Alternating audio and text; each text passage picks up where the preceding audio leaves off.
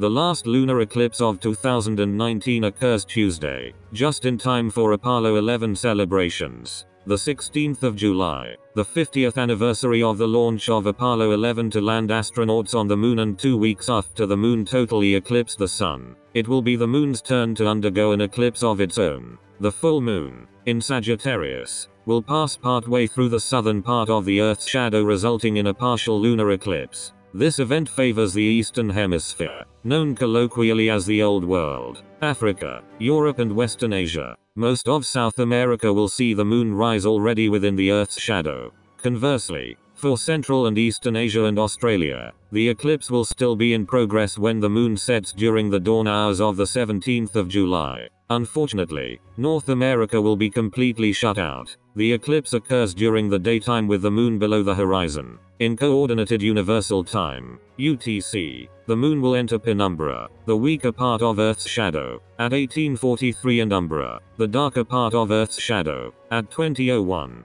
The midpoint of the eclipse will come at 2130. The moon will leave umbra at 2259 and leave penumbra at 017 on the 17th of July, marking the end of the event. The magnitude of the eclipse, which refers to the maximum percent of the moon's diameter immersed within Earth's umbral shadow, will be 65%. This deepest stage of the eclipse will take place at 2130 UTC, when the dark red-brown umbra will cover the northern 65% of the moon's diameter. The moon will appear directly overhead, or very nearly so, from the Mozambique Channel.